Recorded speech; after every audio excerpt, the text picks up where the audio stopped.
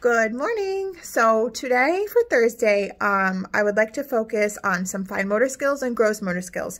So today there's going to be a lot of videos on the Google Slides that are going to get the kids up and moving. And then as far as fine motor, I know it's hard because not everybody has materials at home, but I'm just going to turn my camera around and show you some of the fine motor activities that I like to do for the kids in the class and for my own kids at home.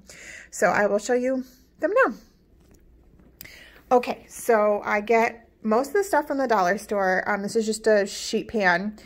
Dry erase marker, it comes right off. So what I have my daughter do is roll the Play-Doh, and then she can fit it into the shape of an L for her name. So that's one thing we do. Little balls of Play-Doh, you can make them as small as you want.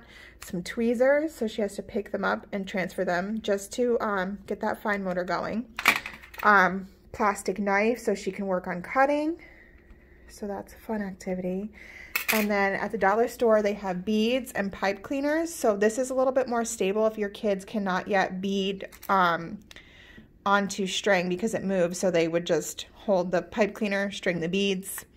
So that's a fun activity. And then this I got from the dollar store, just a little dry erase board so they can work on practicing circles or their name, whatever level they're at. And then they actually have these at the dollar store too. So if your kid is a little bit more advanced, you can work on keeping their name in the line. So those are just some quick ideas. Let me know if you're able to complete any of them at home and post some pictures. Have a great day.